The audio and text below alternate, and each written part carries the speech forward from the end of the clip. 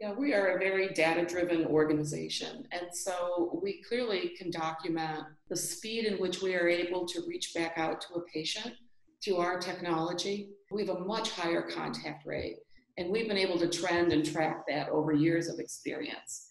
And so that is our goal. Speed matters. It matters to the patient. It's critically important that we reach out as soon as possible to begin that process of validating their concerns and begin that process also of navigating them through this can be a very long journey and navigating them and that we remain engaged with them. We understand.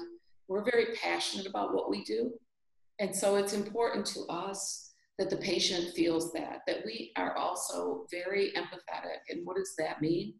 We're able to put ourselves in a very layman's terms in their shoes. We understand what they're experiencing, the reaction to what that experience has been, to understand how we can connect with them in a way that maybe they've never had anyone else take the time to do. And so the quicker we connect with them matters.